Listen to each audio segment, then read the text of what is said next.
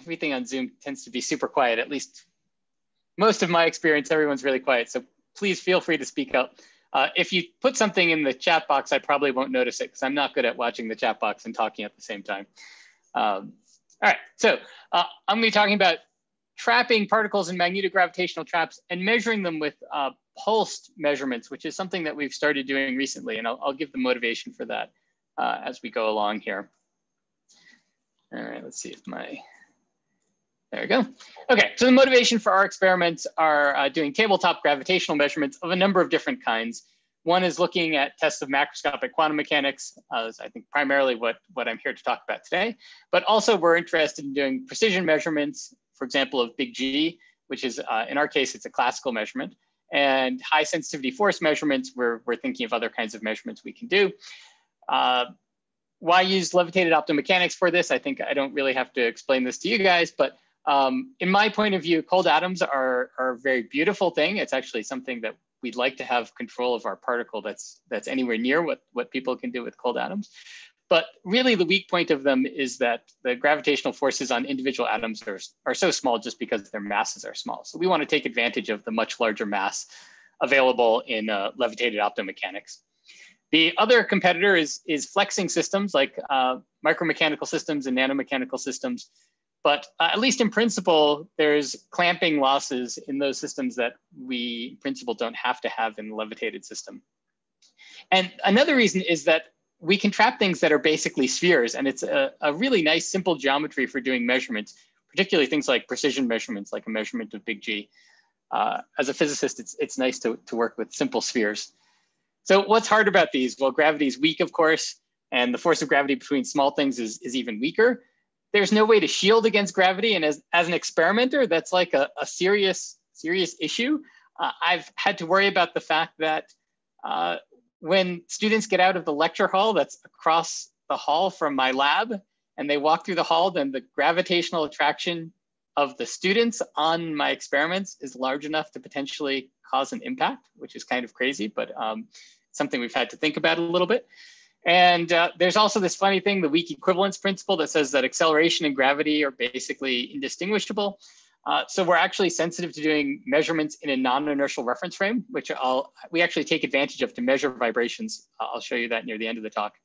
And we've had to worry about things like the fact that the Earth is rotating, and we've actually had to have the weird conversation in my lab of like, which direction is the Earth's axis of rotation in our lab frame, and what impact does that have on our experiments? So there's funny things that you have to worry about when doing these kinds of experiments. So big G, one of our motivations is to measure big G, the Newtonian constant of gravitation. It is the most poorly measured fundamental constant. And this is a plot of measurements of big G over the last few decades. And the purple bar here in the middle is the 2018 codata value along with its uncertainty. And you can see that a lot of the measurements over time disagree with each other. They're really all over the place. And you're forced to come to the conclusion that either the systematic errors have been really underestimated in these experiments, or big G is time dependent. And I think most of us probably think that the real problem is that the systematic errors are really hard to estimate accurately in these systems. And by the way, this red data point over here with the large error bar is actually a cold atom based measurement. And so somewhat surprisingly, it's not that competitive with the other measurements here, which are really based on purely mechanical systems. Those are actually the leading measurements right now. Okay, so in terms of using levitated optomechanics in vacuum, which is the approach that we pursue, there's been a few approaches that have been pursued. Obviously, the leading one is optical trapping. There's a lot of groups by now who are working on this in many different geometries, and it's obviously been highly successful. The big disadvantage of it from my point of view is since you're using oscillating fields, they're oscillating, of course, very quickly at optical frequencies, there's inevitably heating in the system. And it would be nice to try to avoid that. Another competing system is to use Paul traps or ion traps. Here you use a charged particle and an oscillating electric field. It again has some nice features, but there's the disadvantage that you have to use time-dependent fields, oscillating fields. And so that introduces micromotion to the particle, which adds a lot of complexity. So we started out a few years ago wanting to make a trap with completely static fields. And the only way to do that is with magnetic fields and using diamagnetic materials. And now there's a number of other groups that have started working on related traps at least. But we've stuck with our original one, which is this magnetogravitational trap. So diamagnetism is the only route permitted by physics to make a static or to make a stable trap using only static fields. And that's because of Earnshaw's theorem, which you're probably all familiar with, that basically tells you you can't trap a particle in free space with any combination of fields like electric, magnetic, and gravitational fields. If you ever pull up Earnshaw's original paper, it's rather exotic. It's kind of fun. The theorem that has gotten his name here is only one tiny little consequence of that paper. But diamagnetism is actually quantum mechanical, and Earnshaw's theorem really only applies to classical fields. And because of that, diamagnetism gets around Earnshaw's theorem and lets you make a stable trap using only static fields. And of course, some diamagnetic materials are easy to levitate, like superconductors. Graphite is also not too hard, but has a magnetic susceptibility that's a few orders of magnitude weaker than a superconductor. We don't use graphite in our experiments because it is electrically conductive. And because of that, if it moves in a magnetic field gradient, it has strong eddy currents induced in it and would be highly damped. And unfortunately, it is only highly diamagnetic because of the delocalized electrons, the sort of two-dimensional sheet of electrons that's in the material. And so to get rid of the conductivity, you would also eliminate the diamagnetism. So almost all other materials out there are much more weakly diamagnetic, on the order of susceptibilities on the order of 10 to the minus 5. And that includes things like water and silica and diamonds and frogs and us. And I guess even if you weren't familiar with this field, you'd have to know this was a weak effect. Otherwise, you could stick magnets on the bottom of your car and float above the roadway. That would be pretty cool, but obviously not something we see a lot in daily life. So in order to make this a big effect, you either need to use very strong fields, like that frog in the corner is levitating in an 18 Tesla field, or you need to make a very strong field gradient by making the field change over a short distance. And that's the route that we take, is we make fields that are not too large. We make them with permanent magnets, but we make them change over a very short distance. So the fields we use are made from permanent magnets. We've used either neodymium iron boron magnets or samarium cobalt magnets. We like samarium cobalt for a purely practical reason, which is that it tolerates higher temperature. And to get to ultra high vacuum, we need to bake our system. And the samarium cobalt can tolerate that. The geometry we use is a trap that looks basically like a linear quadrupole. Most of you, I think, are familiar with it. So picture in the lower left corner here, the dark blue areas are the permanent magnets. And then we have 4 ferromagnetic pole pieces. They taper down to nearly a point to make a small gap where there's a strong field with a strong field gradient. So the field goes from approximately 1 Tesla going in one direction to 1 Tesla in the opposite direction over a distance of about 100 microns. So we have a field gradient of about 1 Tesla per 100 microns. This pole piece arrangement forms a linear quadrupole that I have in cross section over here. That has a magnetic field 0 in the middle. So the particle, a trapped particle, tends to get pushed towards the center of this region. But in the third dimension, in what we call the Z direction here, the particle is unconfined by that linear quadrupole. And to make it confined in that third dimension, we break the vertical symmetry of the trap, making the top pole pieces shorter than the bottom ones. And that makes the low field region curve up as you leave the center of the trap. So the confinement of the particle in this third direction, in the Z direction, is actually due to gravity, due to the Earth's gravity holding the particle in. And that's why we call it a magnetogravitational trap. And just as a matter of notation, this will come up a few times, this Z direction in the trap along the length of the quadrupole, we call the axial direction because it's the axis of the quadrupole, and it turns out that's nicely assigned to Z in a spherical harmonic expansion. The X direction in this picture here, we call the transverse direction because it goes across the pole pieces. That's the direction that we illuminate the particle from and collect the light from. And then the Y direction, which is just up and down, we call vertical. And it has to be up and down. That has to be in the direction of Earth's gravity. Okay, so we've done some numerical calculations. These are somewhat old numerical calculations, and we're actually doing much better ones now. But these are still nice pictures. On the top left here, I have a cross section of the trap going through, looking down the linear quadrupole. You can see the low field region or zero field in the center of the trap. This is the field magnitude, magnetic field magnitude.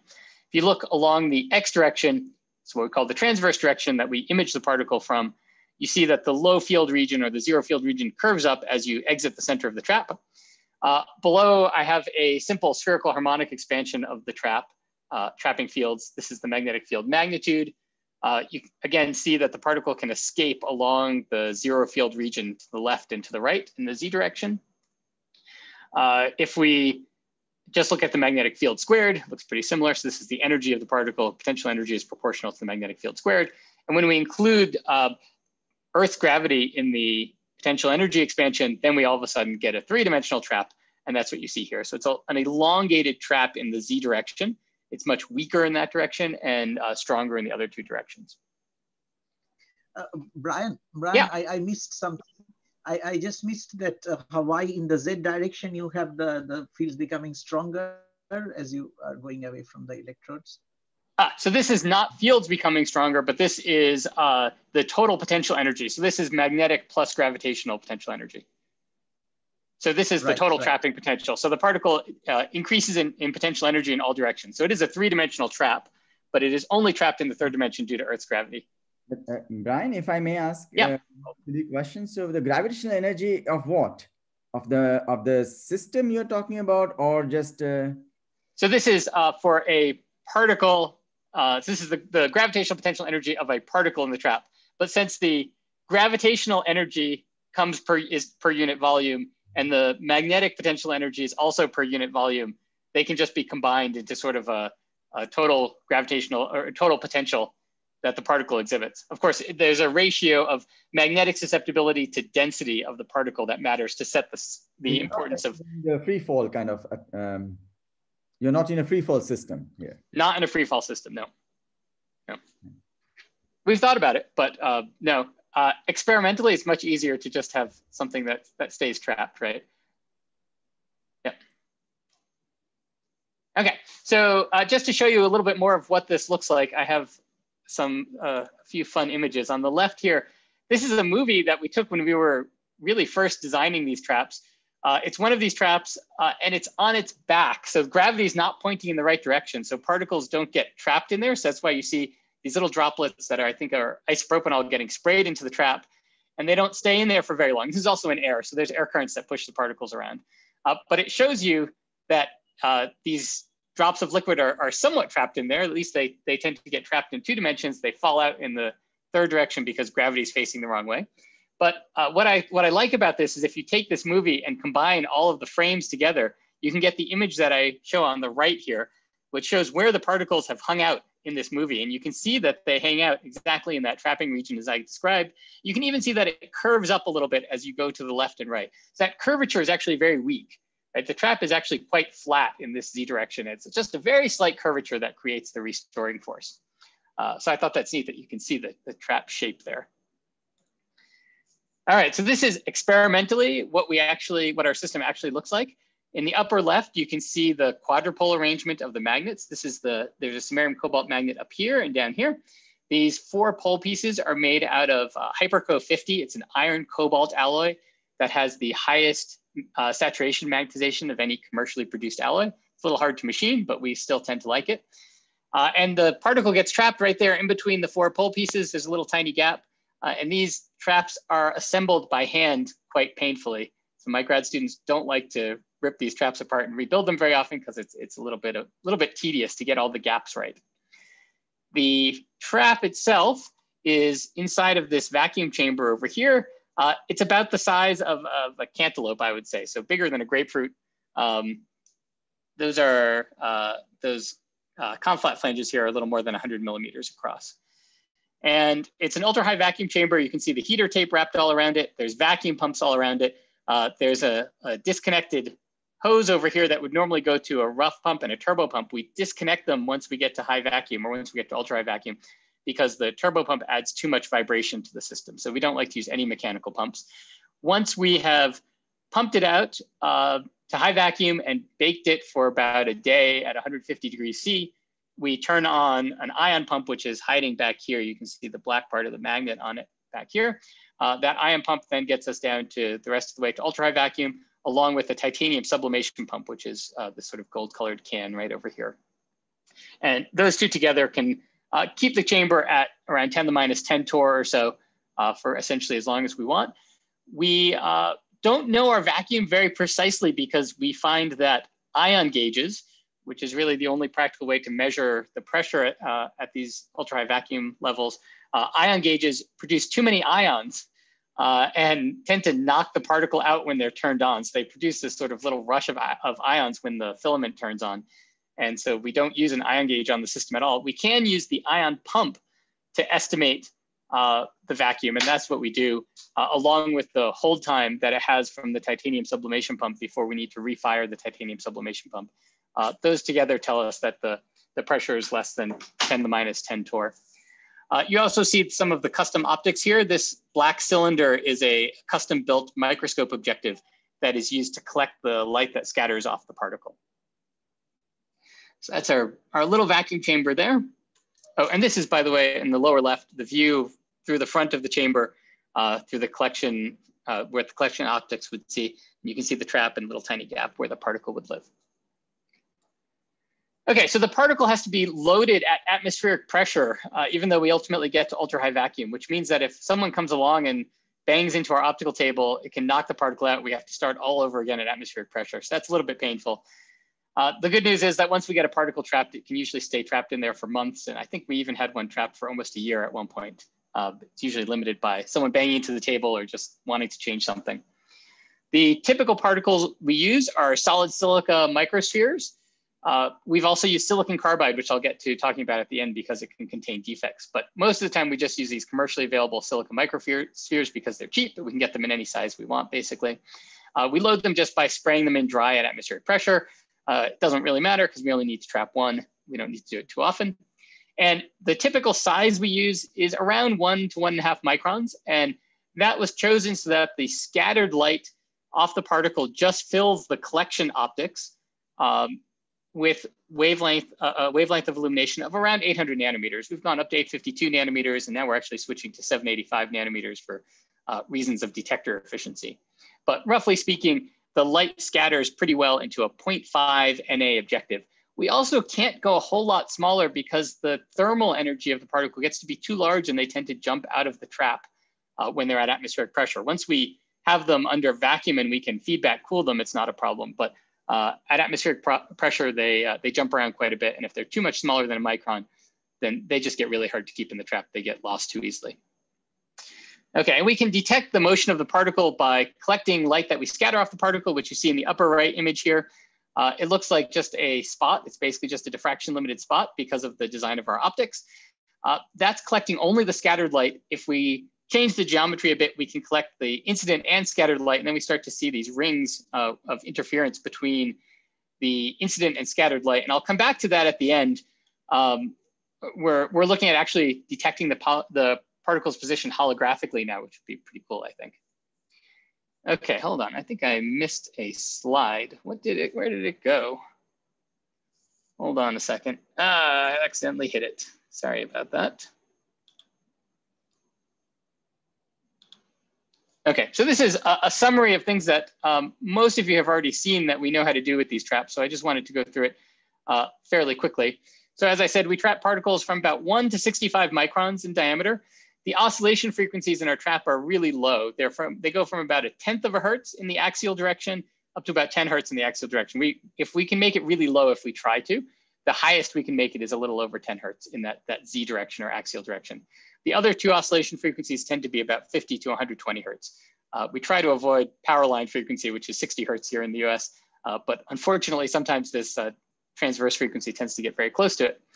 We trap in ultra high vacuum, as I've said, about 10 to the minus 10 torr.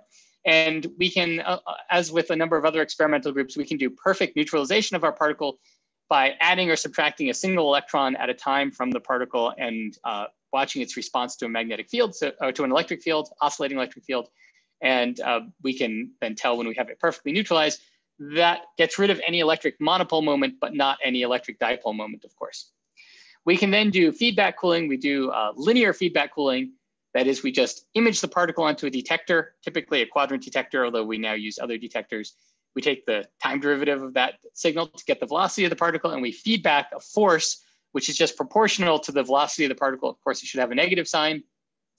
And most of the time these days, we apply that force by a second laser that scatters off the particle at a funny angle. And we use the radiation pressure of that laser scattered off the particle to give the particle a push. In practice, we now have a much more complicated optics system than this. This is the cartoon version. We actually use 5 control beams, not just 1, and a host of different detectors and stabilized lasers and things.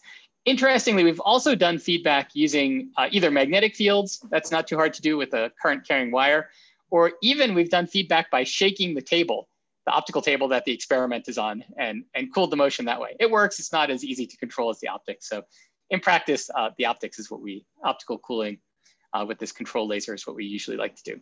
And we've reached temperatures of about 140 microkelvin in the axial direction. So not quite as well in the vertical and transverse direction for reasons that we don't entirely understand, I would say, why the axial direction, which is the lowest frequency direction, actually works the best in some ways. Okay, so yeah, I already talked about that.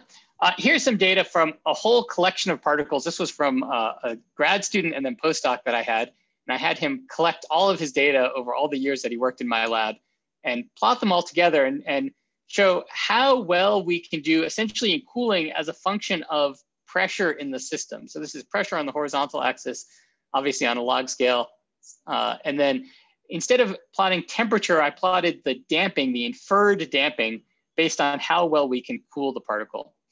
And what we see is over a wide range of particles and these different shapes or different materials of particles or different sizes, that of course the cooling improves as we decrease the pressure. This blue line is actually what we calculated the damping should be from the residual gas. We see that the damping improves, gets better and better, but then it seems to flatten out at some point. We stop getting improvements at the lowest pressures. And in the vertical, so this is the axial direction. In the vertical direction, we see even more so that it levels off much earlier and stops improving with pressure. So this tells us that there is either some kind of noise mechanism in the system that we're not controlling well, or some kind of damping mechanism. And we actually strongly suspect that it's damping. And the mechanism that we think is limiting us right now is that the trapped particle has a magnetic moment to it, of course, that's induced by the external field. And that magnetic moment then, when it moves, creates changing magnetic fields in the pole pieces, which creates eddy currents, which add damping. So we think that we are probably limited by eddy current damping in the pole pieces. And there's a couple of things that we're looking at to try to get around that. One is to try to lift the particle up into a region where the magnetic field is much weaker. We tend to let it sit down, it's biased down due to gravity. So it's actually not really at the 0 in the magnetic field. If we pull it up so that it's closer to that 0, we could get rid of the magnetic dipole moment and only have a magnetic quadrupole moment. Another possibility that we're looking at is using a different material for pole pieces that is less electrically conductive. Unfortunately, the combination of high magnetic susceptibility and high saturation magnetization and low electrical conductivity doesn't tend to exist very easily, but there are a few materials out there that can potentially be used that we're looking at. So that's what we would need to do to get lower damping really and less thermal noise in the system. But in any case, we're still really far from the quantum ground state. We have an occupation number of something like 10 to the 5. And we're probably limited by a number of things, probably not vacuum right now, possibly noise. We've looked at vibration. It doesn't seem to be quite our leading order noise source. This eddy current damping is likely a leading source. We've worried about some sources of noise due to rotation that I'll get back to in a few minutes. So you could say, well, all right, this doesn't mean that you're doomed, these noise sources. You could just increase the optical power that you scatter off the particle so that you're basically doing faster measurements and making the radiation pressure shot noise on the particle dominate in order to get closer to the standard quantum limit and potentially closer to the ground state. The problem is that if you look at the data we have so far, the quantum decoherence time of the system, of the motion of the particle is less than 1 oscillation period. So what that means is if you tried to cool it faster and faster, to get to the ground state, you really get to the point where you have an overdamped harmonic oscillator very quickly. And once you have an overdamped harmonic oscillator, you're not going to cool to the ground state or to the normal ground state of the weakly damped harmonic oscillator. So we decided to try to go in a slightly different direction, and that is to make pulsed measurements where we do measurements on a time scale that is short compared to the oscillation period. And in that case, we can start to think of the particle not as a harmonic oscillator, but just as a free particle. And so this is a direction we've been pursuing. And there's actually a second motivation for it, which is that if we can do things on shorter timescales, then we start to get closer to reasonable timescales for defect states in some materials like diamond, or in our case, silicon carbide. So it becomes a more interesting timescale for those defects as well.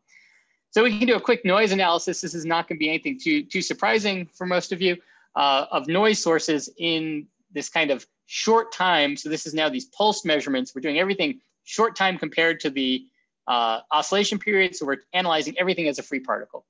So if we scatter n lambda photons off the particle gets a momentum kick given by this formula here.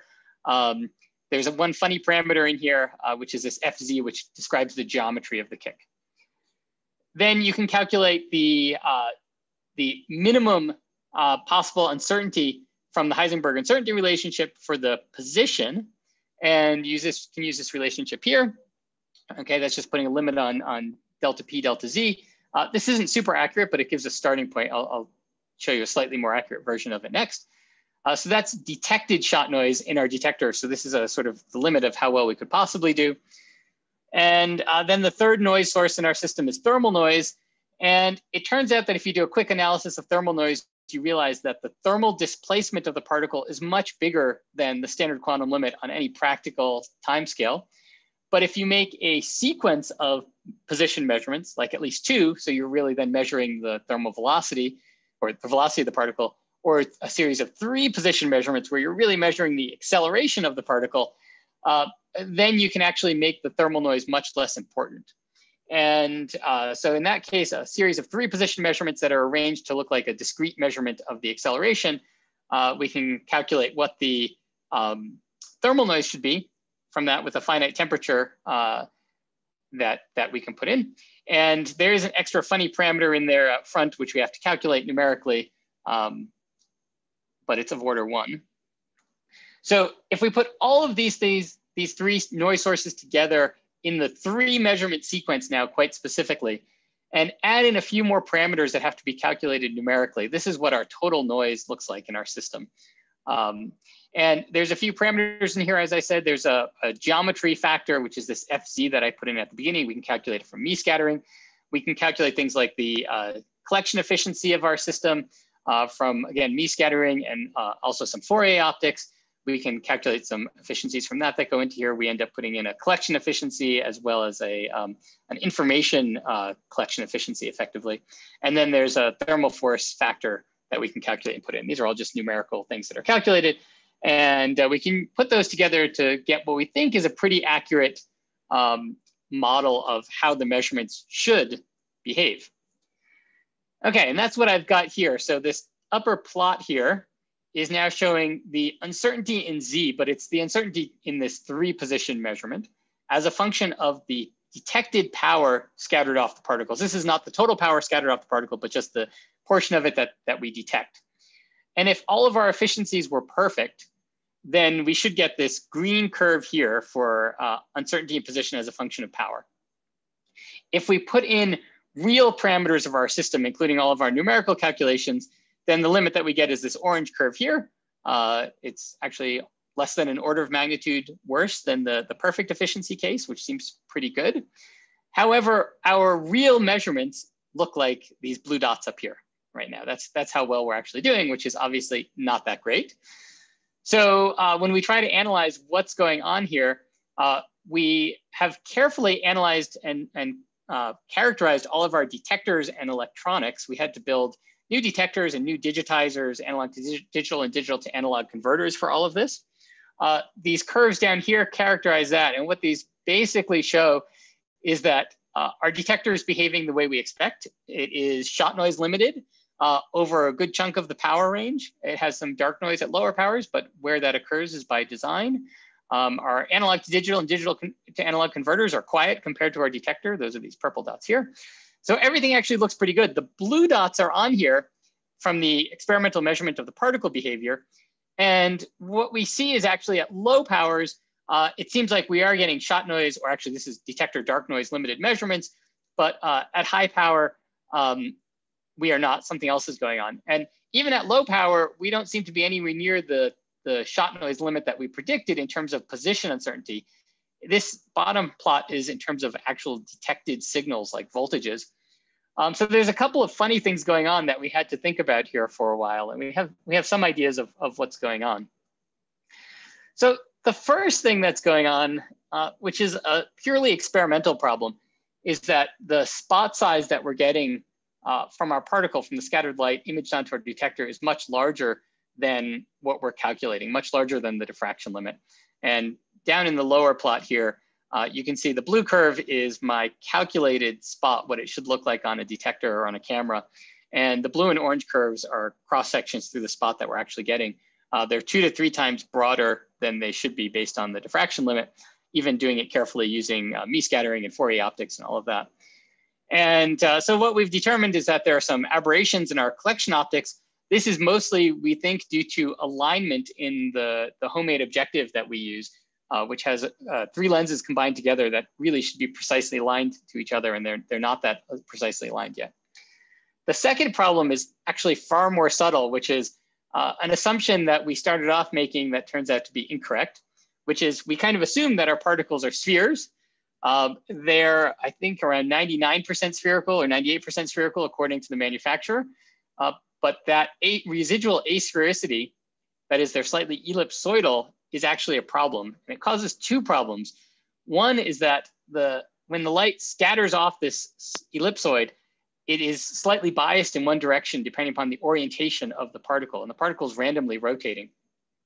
And when you include this bias in the scattering direction with the aberrations in the optics, even if they were mostly diffraction limited, the change in direction of scattering turns into a change in apparent position of the particle, which is a really serious problem. Even in a diffraction limited system, unless the optics are perfect, you'll get some of this effect. The other is that if the scattering direction is fluctuating somewhat due to the rotation of the particle, then at high power, we're going to see radiation pressure on the particle, which is varying depending upon the direction of the particle. And instead of just having shot noise pushing the particle around, we're going to have this variation in scattering direction pushing the particle around. So that's what we think is going on at high power. So we have to learn to deal with both of these things, I think. There's a handful of possible ways of managing it. One thing we're doing, this is a diagram of the optics in our microscope objective. We are adding lots of adjustments to try to minimize aberrations in the optics. And that ends up making a 15-dimensional parameter space to optimize the position of each of the lenses over. And so I'm getting an undergrad to work on this. We'll see how he does. It's kind of I think going to be a tedious problem, but we're hoping to get some improvements. The other thing we're trying to do to get a better handle on what the particle is doing is holographic imaging of the particle. And the idea here is to allow there to be some interference between the collected, the scattered light and the incident light from the particle. And with that, it turns out that you can make really a 3-dimensional image of what the particle looks like, including to some extent asphericity and orientation of the ellipsoid. And you can also gather data in such a way that you can numerically correct for aberrations in the optics as well. So this is something that is computationally very intensive to gather data this way and then to analyze it. But as long as we're doing the analysis of the data offline, that is not in real time, it should be perfectly fine. So we're looking at a few possible uses for that, including just determining sometimes if the particle is at an unfavorable angle, if the orientation is unfavorable, is too asymmetric for the measurement, that you might just skip that measurement. The other thing you could imagine doing that I didn't write down on here is spinning up the particle to a high speed. And we've actually done that. If you use circularly polarized light, you can spin up the particle and try to average out the ellipsoidal shape of the particle. But in practice, that creates new problems because you end up with precession of the rotation. and funny effects due to the Earth's rotation and strange things like that that we haven't really gotten a great handle on. So we haven't become big fans of spinning up the particle yet, but that is a possible direction to go in the future. You could also imagine starting with a very intentionally elongated particle that's not at all circular so that you can control the rotation. But of course, if it's just like a cigar-shaped particle, a long, thin one, it can still rotate along its long axis. So if you really want to control all degrees of rotation, you probably have to have a sort of like triangular shaped particle or something like that. And that is not trivial then to figure out what it's doing and control it or to make it. So we haven't gone in that direction yet. So that's the end of what I'm going to talk about in terms of pulsed measurements. We have for a while thought about using our particles as a force sensor because they should be really sensitive. And if you use the standard formula for calculating the sensitivity of a damped harmonic oscillator at finite temperature, we actually do pretty well compared to optical trapping measurements with the sensitivity that's estimated to be around 10 to the minus 20 newtons per root hertz in one of these particles. So that's pretty nice. We haven't yet really used it to measure forces, but we're looking at using it to measure the Newtonian constant of gravitation. And this is a purely classical measurement. So I'll go through it a little bit quickly, but it introduces some neat technology. So the basic idea is if you measure the oscillation frequency of the particle, in our case, we're looking at using the axial oscillation that's side to side. This little m on a spring is meant to represent our particle in the trap. If you measure its oscillation frequency, and then you bring two big, we call field masses nearby that create a gravitational field, it will change the oscillation frequency of the particle a little bit, depending upon their geometry and mass. And if you know the oscillation frequency of the particle before those masses are brought there, and then measure it again after they're brought there, it turns out you can quite easily calculate big G. There's a very simple dependence. And you don't have to know the mass of the trapped particle, which is something that we can't measure precisely. The hard part about it is that you have to measure a very small change in the oscillation frequency, and you have to start with a very low oscillation frequency to make it significant. You need a very weak spring constant in order to make these gravitational forces to be at all significant. Okay, so the way we do that is with trapping a large particle in this case. So this is why it's classical, is this is a 60 micron sphere that's trapped in this trap. We have long pole pieces as well in this experiment. Here's our optics diagram. It's actually very simple in this experiment. We scatter light off the particle. Here we like to use an LED instead of a laser so that we don't get too many weird coherence effects in the light. So that's why we get such a simple image here. We collect the scattered light and image it onto a camera. And we again have feedback cooling, but we now do it purely with a camera and a second laser that we actually would turn off during the real experiment. The laser, this control laser, is just used to prepare the state of the particle.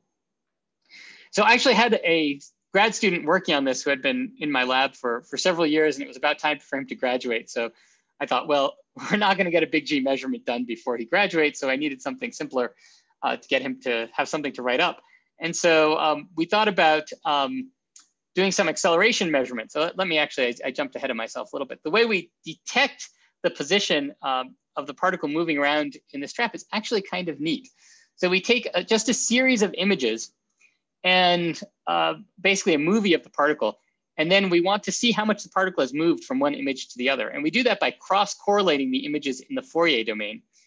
And we've learned with some collaborators of ours at West Virginia University, we've learned some tricks on how to do this cross-correlation very carefully so that we can get really remarkable precision of about 1.6 nanometers of resolution per image. So looking at the displacement from one image to the next. And the pixel size in the image is about 1 micron. So we're actually able to measure displacements of the particle that are about 1,000th of a pixel. And one of the tricks for doing that is that when we cross-correlate the images, we don't just cross-correlate them against a simple frame. So you might choose like the first picture and cross-correlate all of them against that. But it turns out then that noise in that first picture and slight variations in the image from image to image create some extra noise in the system, which is actually these gold triangles in the upper right here, which are showing the position of the particle as a function of time. So instead what we do is we do this simple procedure of cross-correlating once against the first image. And then we take all of the images, which can be a lot because this can be 24 hours worth of data sampled at 100 hertz. We take all the images and shift them so that they're on top of each other, really in the Fourier domain. and then average them all. And then we recross correlate against that averaged image. And then we can repeat this process of shifting all the images on top of each other and making a new sort of canonical image to cross correlate against. We call that image the eigenframe.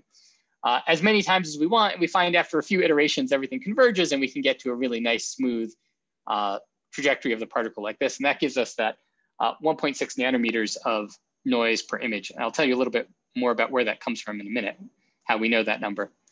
So we then use this in order to get this student something to graduate with. We used it to do acceleration sensing, although it turned out to be interesting in itself. And so what we did is we measured the apparent acceleration of the particle as a function of frequency from, this is from a few minutes of data. And that's this curve that's in gold here. There's frequency going from 0 up to 20 hertz. We're on a log scale vertically. And this is, as I said, the acceleration of the particle. In blue, I have the acceleration of the test masses in a commercial geophone or seismometer. And this happens to be exactly the same seismometer that LIGO uses. And so they've characterized it very well. That's why we chose it. And it has 1 kilogram masses inside suspended by springs. And that's this blue curve. And you can see, okay, the two curves don't really lie on top of each other. And that's because this is just the acceleration of the particle or of the masses in the geophone. But the particle and the geophone both really are harmonic oscillators. And they both have a resonance in them. This is the particle resonance here, this high peak, it's at around 2 hertz. And it turns out that the seismometer has a resonance at around the same frequency. So they're not quite on top of each other. We really have to factor out the harmonic oscillator responses. So if we do that, things get much better. Now, in order to do that, we need to know a little bit more about our particle. We need to measure its oscillation frequency and its damping. This is its damping with feedback on. And we can get this ring down of our particle that you see here. We can fit this to get the damping rate as well as the frequency. We can use that to remove the harmonic oscillator response from our particle accelerometer. And the manufacturer of the seismometer gives us a similar calibration of frequency and damping for that seismometer. We can't recalibrate it, we have to trust them. And when we use plot these two with the harmonic oscillator response removed and actually apply a test drive, we shake our whole optical table at around 5 hertz. We can see that the response of the two systems matched to within 3%. So we actually made a really nice accelerometer or seismometer out of our particle here. Interestingly, the spectra that you see here in this plot are on our optical table, even with it floating on air. So this is even with vibration isolation. This is the vibrations that are left on our optical table. They're still quite easily measured on our particle, at least for this large particle that we have trapped here. So we thought that was kind of a neat trick that we can do this image analysis to get this kind of very accurate accelerometer. And this is a noise analysis of the system. The solid lines here, here's our data. It's over a little wider frequency range. The solid lines are the noise analysis of the commercial instrument. And this is really just off of the LIGO analysis. And the dashed lines are the noise associated with our particle as an accelerometer. And over most of the frequency range is actually limited by readout noise. That's this curve that goes up. And that's that 1.6 nanometers per image turns out to limit how well we can do here primarily. At low frequencies, we start getting limited by what we think is thermal noise. That's this purple dashed line, this is nowhere near as quiet thermally as our small particles, mostly because we have to do our feedback off of images and we're actually computationally limited how fast our computers are in order to do that feedback accurately in this system. We might be able to beat the commercial seismometer in a small frequency range at low frequencies, basically right on resonance, but we haven't really tried to explore that yet. I think the cool thing is in the end, we're doing almost as well as the commercial seismometer for real practical data with a mass that's about 10 to the 9 times smaller. So this is all neat, but probably the most useful thing for most of your interest is that we can actually take larger particles and track their position pretty accurately using this kind of image analysis. And it turns out we're not too far from the shot noise limit, even for tracking these large particles. So I think that's kind of interesting. It hasn't yet led us to go towards larger particles than the 1 micron particles for quantum experiments, but it's at least something we've thought about a little bit. The big problem is that the power would have to be much, much higher in order to get any kind of back action limit on the particles, on the big particles. Okay, so I wanted to save a few minutes to talk about trapping silicon carbide that has active defects in it. So this is basically the same idea of trapping a diamond with NV centers in it, but instead of diamond, we switched to using silicon carbide, which has a number of different defects in it that have spins associated with them and are at least interesting. The reason for switching to silicon carbide is that we found it really hard to find good quality diamond, and especially small diamond particles that are of any decent quality. And they tended to get, the low quality diamonds tend to have a lot of graphite in them, and they heat up very easily, and that causes lots of problems. And silicon carbide is a commercially produced semiconductor. And so it's produced in decently high purity, and it's much more easily available, at least if you know some people in the industry, much more easily available than diamond at high quality. And so I happen to have a collaborator who is very much involved in silicon carbide, and he's been able to give us material and give us lots of advice on using silicon carbide. There's two things that we are interested in doing with these defects in trapped particles. One is to sense the magnetic field at the particle location. This can give you both information about the trap, which we need to know for our big G experiments, and also the orientation, that is the rotation of the particle. You can get some information about that as well, which is interesting. And the other thing, which is of course what you want for making interesting macroscopic superposition states, is to apply a spin state dependent force on the particle. So we're looking at doing both of those things.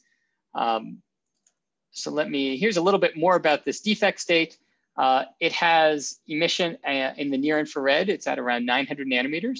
It's not quite as convenient in some ways as the silicon vacancy center, but it's not too horrible.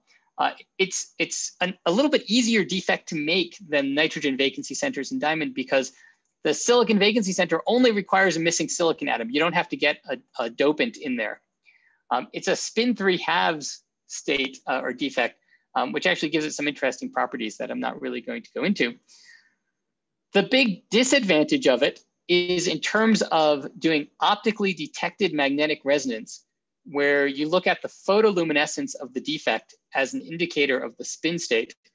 The contrast in the photoluminescence is much, much smaller in the silicon vacancy center than in the nitrogen vacancy center in diamond. In diamond, it can be on the order of 10% contrast in photoluminescence, and in the silicon vacancy center, it is less than 1%. So it's actually fairly hard to read out the spin state optically. So far, the coherence times for these defects seem to be a little bit lower than in diamond at room temperature, but not necessarily enormously lower. They're on the order of 100 microseconds. And that matches with the timescales of the pulsed measurements we're trying to do. They are also on the order of 100 microseconds or a few hundred microseconds. And that is certainly somewhat by design. Okay, so so far we have been able to trap these particles. We have been able to do ODMR, optically detected magnetic resonance, on the spins outside of the trap. We've been able to see photoluminescence inside the trap, but we're not yet to the point of doing spin resonance inside the trap. That is the next thing we're going to do. And hopefully we're going to be really making a lot of progress on that over the next 6 months. That's my hope. So what do we really want to do with these things? Well, as I said, we already know how to trap silicon carbide particles with these silicon vacancy centers. They actually trap very easily. And there's two approaches for doing ESR in these particles. And one of these is pretty interesting. One is ODMR. This is the standard one. You collect a spin-dependent photoluminescence. As I said, it has low contrast in this material. And there are other challenges like collecting all these different scattered or emitted light at different wavelengths and things like that. But we actually have another approach that we want to try, which looks like it could work, but we haven't demonstrated it yet. And that is to try to flip the spin. Let's think of it as a spin 1/2 state, because it's easier to think that way. Flip the spin up and down at the vertical resonance frequency of the particle in the trap. So we're flipping the spin at the mechanical resonance frequency of the system. And as it flips up and down, or side to side, because actually here's our picture of a cartoon of my spin 1/2 particle in our trap, biased down due to gravity. You flip the spin back and forth due to the vertical gradient of the magnetic field. That will apply then an oscillating force on the particle up and down. And now we can use our force sensitivity of our detection, which is pretty good, to essentially see the particle wiggle up and down a little bit when we get the microwaves on resonance to flip the spin at the right rate. And this is not like a Rabi oscillation of the spin or something like that. This is at least at first going to be something very simple. We'll keep resetting the spin optically. You can do that in this system just like in NV centers, and while using microwaves to flip the spin repeatedly. But everything here is so slow, the vertical frequency is so slow that that's quite easy to do. So we call this, at the moment, mechanically resonant Stern-Gerlach detection, because it looks kind of like the Stern-Gerlach effect, but it's an AC version of the Stern-Gerlach effect, where we make the particle oscillate. So that is something that we're going to try to do fairly soon. If we can get this to work, then we can start mapping out the magnetic field using this ESR. We can measure out the rotation of trapped particles with ESR. And then, of course, what we really want to do, this is our kind of stretch goal, like a lot of other groups, is to start making spin superposition states once we can get a good handle on ESR in the trap, and then get those to convert to mechanical superposition states, as spatial superposition states, and then look at making interferometer and all of that. Now, in practice, with the field gradients that we have in the trap, which are on the order of a Tesla per 100 microns, and with the time scale of 100 microns, 100 microseconds for the coherence time of these centers in our particles, the size scale of this superposition state is going to be very tiny, on the order of picometers. And so we're going to have to even fight to get it to be large enough to be something we can detect, even once we're able to do all of our measurements at the standard quantum limit. So we're really just, I would say, starting to tickle the edge of the parameter range where this could be interesting if we can get it to work. Beyond that, we have to get to longer coherence times or stronger field gradients, or both. Longer coherence times could come in a cryogenic system. These particles certainly, or these defects can certainly have longer coherence times if we can keep the particle cold, but that's tricky when you're scattering light off of it and all of that. And stronger magnetic field gradients are certainly possible, but tricky to work with and just add a lot of experimental difficulty. So those are directions that I think we can try to go in once we start to get some success, get some of these other challenges out of the way, I'd say. Okay, so here's just a quick summary of some of the things that we've been working on. We're approaching these high-speed shot noise limited measurements, and ideally at the standard quantum limit. And this is for small particles. These are sort of micron scale particles. For large particles, we do this image-based displacement, and we can detect to about 1,000th of a pixel, which ends up being about a nanometer or so per image, really at quite low light levels. So this is actually pretty neat. The things that are challenges are that we need diffraction limited optics, and they actually need to be better than just the typical standard for diffraction limited in order to do quantum limited detection and avoid problems due to things like aspherical particles and rotation, which can create both apparent excess noise and excess radiation pressure noise on the particle. And to deal with these, other than fixing our optics, which is an obvious thing to try to do, we're looking at trying to do this kind of holographic detection of the particle's motion, which I think is a really neat option. I haven't done a complete theoretical analysis of it yet, but it looks like it's quite plausible to do, and we're hoping to start getting some results in that direction pretty soon. Okay, so usual acknowledgements here. I'd like to particularly acknowledge collaborators at West Virginia University, Zach Etienne and his group, who did all of the image analysis for those vibration measurements. Those all had to be done on a supercomputer because that turns out to be quite computationally intensive. And then I have an assortment of grad students, lots of undergrads who have worked on all of this. And we're always looking for new students. So if anybody has students who would like to study in Montana, it's a beautiful place. Just feel free to give them my contact info and have them contact me. All right, thanks. It's time for questions, I think.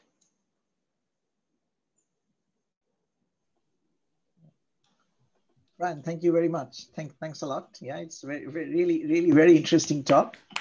Yeah. Thank you. Yeah, so maybe people will have some questions, and we start with some of the questions from various people. Yeah, so Gavin, please go ahead. Hey, Brian. Hi. That was awesome. That's great. Thanks. Lots of interesting stuff there. You mentioned wanting to have a higher magnetic field gradient. So, I mean, I'd be interested to know how you're thinking about doing that. Are you thinking about having trapped flux in a superconductor? Because you've seen there's these crazy experiments that have demonstrated like 17 Tesla in a superconductor. Would you take that on? You know, I think it's a possibility. We do have one cryogenic system in my lab that has a pulse tube that we can cool down a trap to cryogenic temperatures to 4K at least. I don't want to go colder than that because it's too painful. But I have to say, when I got out of grad school, so I worked with a dilution refrigerator in grad school. And when I graduated, I promised myself that I would never do another trapping experiment and I would never do another cryogenic experiment. And I would never use another dilution refrigerator. And I've broken 2 out of 3 of those promises so far. I do a little bit of cryogenics, not a whole lot, but I really try to avoid it because it's, it just takes so much more time. I think realistically, a superconductor, some kind of superconducting system is the only way to get real substantial increases on that. We could potentially squish our trap down a little bit and maybe gain a little bit more, but not a whole lot more realistically. So I think, yeah, something like that is what we'd have to do. Cool, thanks. Can I make the comment? Sure. Hi. Okay. Thank you very much for the very interesting talk. Just my comment is that because if I understand correctly, this vibration and instability of the particle is at least partially thermal. Therefore, by decreasing temperature, probably you can make it less moving, especially with this problem of non-sphericality of the particles. I don't know if I am correct or not. Yeah, no, I think that's right. So so it depends. If the limit is really due to eddy current damping of the particle, eddy currents in the pole pieces, then cooling down the pole pieces should, of course, decrease the temperature that you get to. It should decrease that noise source. In practice, we haven't put that much effort into doing that because it's hard and it's a lot of work to gain what is just 2 orders of magnitude, right? I mean, okay, that doesn't sound that bad, but we've cooled down 6 orders of magnitude below, ambient temperature using just these feedback techniques. And if we can avoid using cryogenics, we will. Ultimately, if you wanted any real hope of getting down to the quantum ground state, you'd have to go cryogenic anyway, because otherwise black body photons from the room temperature trap are too significant. Scattering off the particle, they'd kick the particle around too much. So ultimately, cryogenics is kind of in some ways an attractive solution, but in many ways an awfully painful one experimentally. And my second question is, do you think one day your trap can be used as a dark matter detector, especially because I am personally very much interested in really an instrument, an experiment which be able to detect dark matter by its gravitational interaction. I don't know if there is any possibility that your trap can be used one day for this, even if not now. Yeah, I think there is, and I think so. I mean, I'd have to have someone who knows more about it really come up with some ideas of what we'd be looking for, because I haven't put that much thought into it. I do think one of our advantages is the very low oscillation frequencies we have, mean that we can get a significant response to relatively slow events. Now, what I don't have a good feeling of is what kind of timescale we'd really be thinking about for dark matter interaction. Like, is this something that is nanoseconds or microseconds or milliseconds or seconds or longer that we have to think about? Or is it really just unknown? Or is it interesting to look at all time scales? I mean, this is just sort of the kind of thing that if you had ideas and you said, no, if you look at slow time scales, like, on the order of a fraction of a second, like milliseconds to seconds, if that's an interesting time range to look at, then it could be quite interesting in our traps, I'd say. It depends on time scale depends on the sensitivity of the instrument and also the mass of the dark matter. Therefore, higher sensitivity, you can extended to longer distances than longer times, therefore. Right. But yeah, and there's please, also I am not experimentalist, therefore I don't. Yeah. Maybe I say things that are not really relevant, but anyway. Yeah, no, I mean, I think, from a simple point of view, our particles are really just a three-dimensional harmonic oscillator. And it's not so hard to figure out how they behave. In this case, I'd probably expect that the classical detector is the way to go. Like it might be best to trap a fairly large particle to maximize that gravitational interaction, unless you're looking at something that has to be on a very short, very small size scale. If it's a short distance kind of force, so it's not like regular gravity. Mostly, I would say like these bigger particles are probably the way to go. Okay, thanks. Hi, Brian. Yeah. So yeah, thanks very much for the talk. Is covers a lot of interesting ground. I have quite a few questions, but maybe I'll ask you the ones which are related to this the last bit, the silicon carbide center. Yeah. Okay, and also so it's spin measurement. So why are you not doing say standard Stern-Gerlach for detecting the spins and using this AC Stern-Gerlach? Is that more sensitive somehow? Or? Yeah. So the problem is if you try to do basically the DC steady the time not AC Stern-Gerlach, but yeah, the DC version. So then you have to measure the small displacement of the particle, right? And so the problem with that is that often in these experiments, we hold the particle up with an electric field so that, especially for the larger particles, I didn't really talk about that, but we tend to hold them up with an electric field. And now you become very sensitive to very small fluctuations in the electric field. So now you have to ask, can you hold your electric field stable enough to make this a resolvable change? And are all of your optics stable enough to do this? Whereas as soon as you get away from DC, away from zero frequency, and up to some finite frequency, it helps experimentally a lot to avoid noise.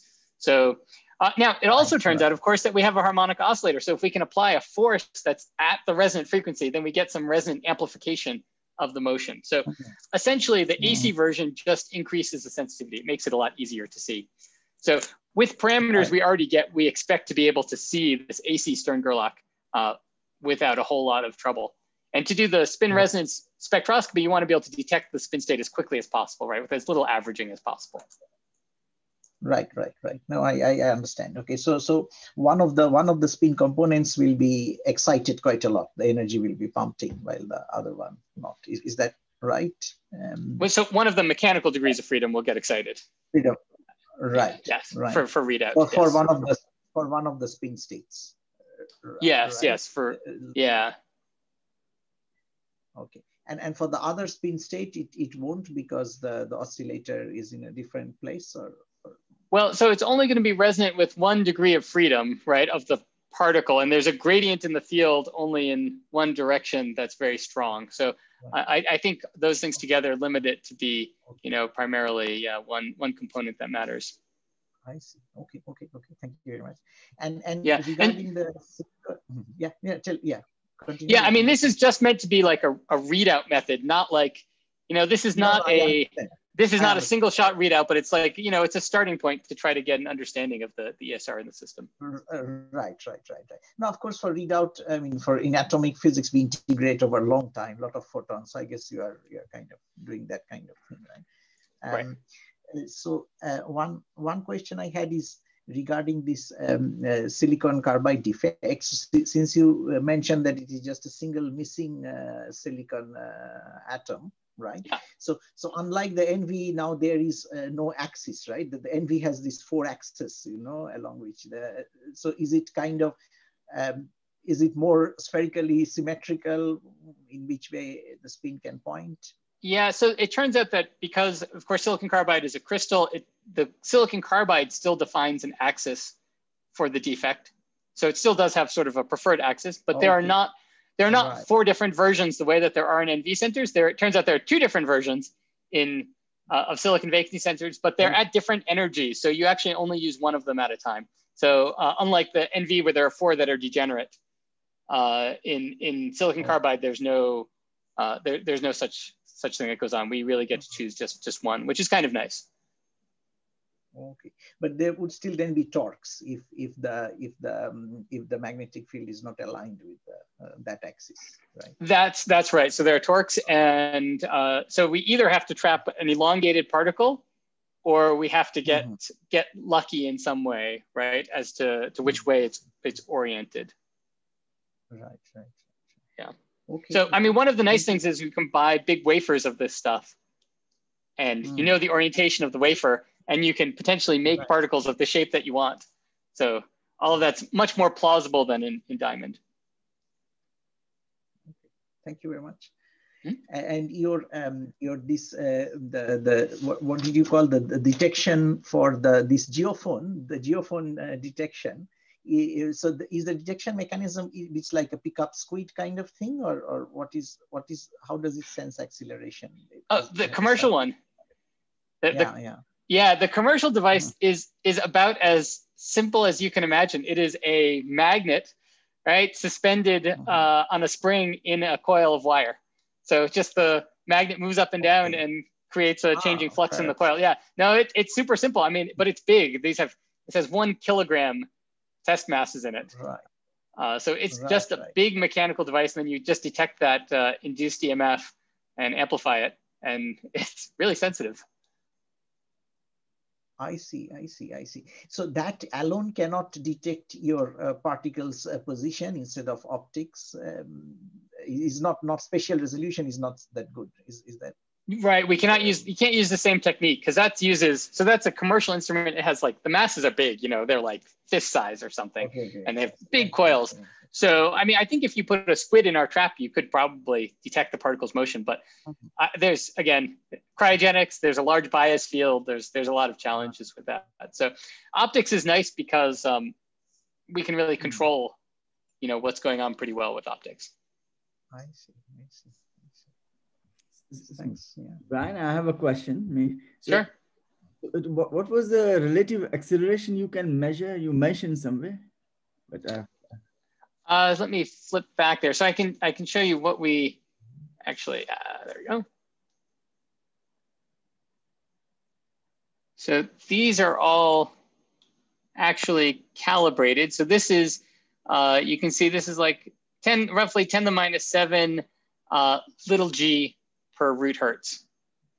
So that is we're not really yet competitive with that commercial geophone, and we're certainly not yet competitive with cold atoms or anything like that. However, there is some hope that if you wanted to do particularly resonant detection, so at very low frequencies down here on this plot, that you can actually start to get competitive with some of these other techniques. So I think there's room to imagine that we could do much better than this, I would say. We didn't really push this super hard. And have you thought about some kind of like dropping it? Maybe that might, can you do that in your laboratory? We can't right now because the fields are permanent magnetic fields, right? We use permanent magnets, so we can't turn them off. You'd have to tip the trap over or something like that. Or, I mean, if you were really wanted to be adventurous, you could probably fling it out the end of one trap and catch it in another and have it go in a little parabola. But I mean, such experiments don't tend to make students very happy because they take a lot of tries and you lose a lot of particles and they're just very time consuming. So, you know, my group is not that huge. I only have 3 graduate students right now. We have 3 experiments set up. And my postdoc recently left and got a real job at a local optics company in Bozeman, which I was happy for him because he has a kid and needed that. But, you know, especially during the pandemic, we go for the low hanging fruit, right? Do the easy experiments first. So all of those things I think are really cool. And I'd love to try to do, you know, effectively free fall experiments, but they're hard. You have to change your design as well, because now you're playing with a fixed magnet, and then you have to make it more current carrying magnets or something like that, I guess. Right. But like I said, we could fling it out the end of the trap and have it go in a little, you know, a free trajectory for a little while and then catch it with another trap or something like that. So there are versions that are not just dropping it straight down, but are still, you know, projectile motion. Yeah. Yeah, exactly. Nice. Okay. Thanks. Thank you. So Brian, can I ask you one thing quick about the, the formula you had for this minimum displacement, which was this sum of 3 terms in the square root, right? Yes. And they had one of them had even a t cube term. So it doesn't look at all like standard quantum limit kind of thing, though you're like measuring positions at 3 times. So is there a relation between that and the, like what we call the standard quantum limit? Yeah, so it should actually be pretty close. If you look at just the first 2 terms here, so the third one, that tau cubes, that's the time scale of the measurement cubed, right? That's the thermal one. So that's kind of a funny one that people don't usually include at all, but I wanted to include it in our analysis because we need it. The first 2, actually, if you take away a bunch of the fudge factors in here, the numerical parameters, it looks like the standard quantum one. There's some extra funny numbers like this 3 and 4 in the numerator have to do with the 3 measurement sequence. So there's some extra factors that go in. And then I've included these finite efficiencies. Those are the etas. And this FZ is because we don't have isotropic scattering, we have, it's really me scattering. We have to include some factors that say, okay, well, the photons, when they scatter off, they don't scatter in all directions. They don't scatter just in the Z direction that we're measuring. They scatter with some distribution. And we have to do a numerical calculation to determine pretty much all of those parameters. Other than those, it should look, the tau squared in there in this second term is also a little funny, right? But that comes from this, just from doing the measurement sequence. So it's not hard to connect those to the standard standard measurements, Yeah, so it's just a slightly tweaked version, really. Okay, thank you. And last but not the last question is that, I guess, so why do you have these 2 masses on 2 sides with the spring in the middle? I mean, does that extra sensitivity when you have these 2 masses on 2 sides? Yeah, so in that case, we're actually looking, so that's for measuring big G, right? And we're looking for a change in the spring constant that holds the trap. So because of that, we want to make a change in the potential, and we'd like to make a symmetrical change in the potential, right? So it's parabolic, you'd like to kind of lower it or raise it. So if you just put 1, if you put 1, the particle will displace to one side or the other.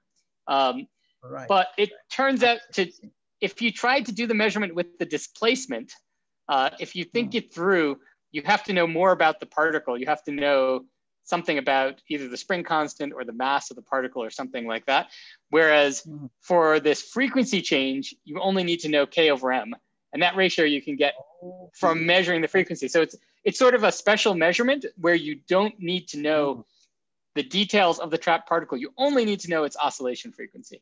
So it's sort of it's an elegant measurement because of that. And it's called the time of frequency, a time of swing method for measuring big G. And it has actually been used for measuring big G before with like a traditional, just a pendulum kind of arrangement. So it works with, big stuff too, not just little trapped particles. And it is one of the standard techniques for measuring big G. I see.